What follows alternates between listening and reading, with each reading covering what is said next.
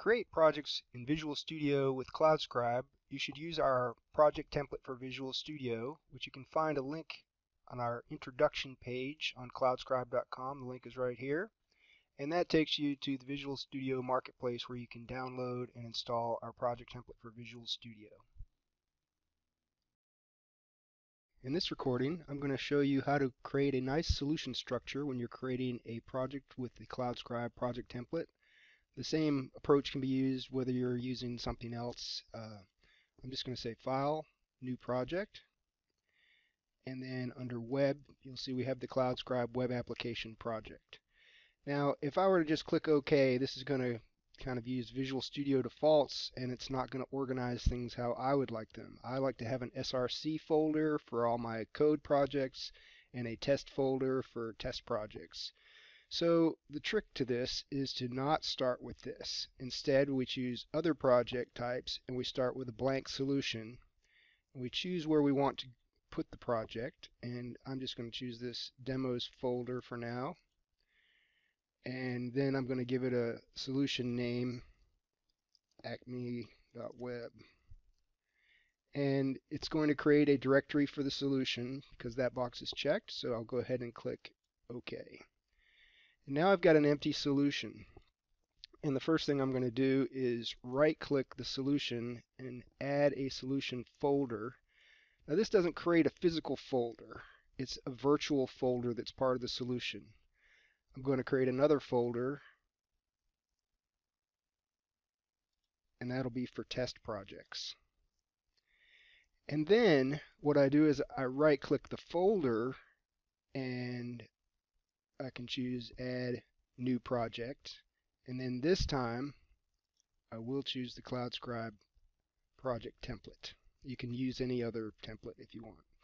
And I will just name this one acme.webapp. And what I want to do now is make sure that this goes into a physical folder named SRC so that the virtual folder maps to an actual physical folder on disk and organizes my code on disk the same as I see it in the Solution Explorer. So I click OK. I've got two monitors going, so this came up on the other screen. I'm dragging it back over here where I'm recording. Now this is the cloudscribe project template. On the left side, this is all open source stuff, and then over here we've got a few optional add-on products that are free to try, but they have little alerts that are shown unless you purchase a license file and install it in your project. You can choose which database to use, or use NoDB, which is just a file system storage.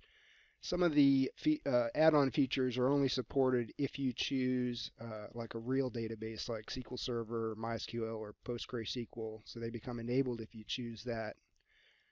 For this demo, I'm just going to keep it at NoDB, and by default it comes with the blog and pages. If you don't need that, you can leave it out and just use the cloudscribe core, which is just users and authentication and that kind of thing. We've got a logger and a log viewer that we include by default.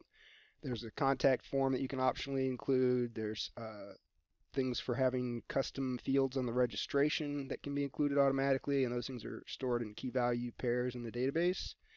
And then there's also identity server integration. And then there's things if you want to do a lot of client-side stuff. We've got templates that include Webpack and a React sample down here. We have a link here because some of those you have to have Node.js installed separately, and you have to configure Visual Studio to use the separately installed node. Otherwise, some of the dependencies don't work and the thing won't build. So that's why I put that in the expert zone down here to make sure you know that you could have some difficulties, and there's a link here to explain how to solve those. In this case, I'm going to make another tutorial right after this about our form builder, so I'm going to go ahead and include that one, but I won't cover it in this tutorial. You could just stick with the open source stuff if you like, but I do encourage people to try out our add-on features as well. So now I'm going to click OK, and if everything went well, my project will be created in the virtual SRC folder in my solution, and it will also be created in the actual SRC folder on disk.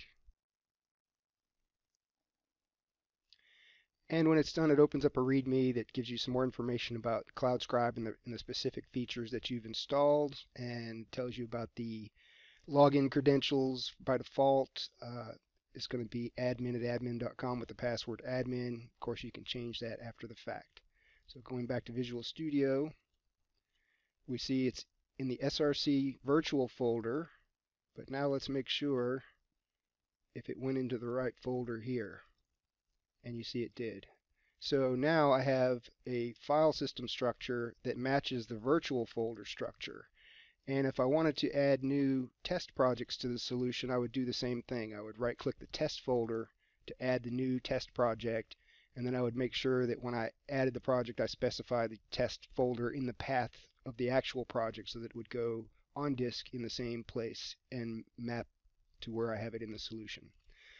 Well, that's it for this tutorial. There's a lot more to see. I could show you, I've got other tutorials that show the cloudscribe open source features. This is really just a quick tutorial because you can go down the wrong path easily if you just click create project. And it's a good idea to organize your solutions, and you want to do that in the early part because once you put it in your source code repository, you don't want to have to move things around too much.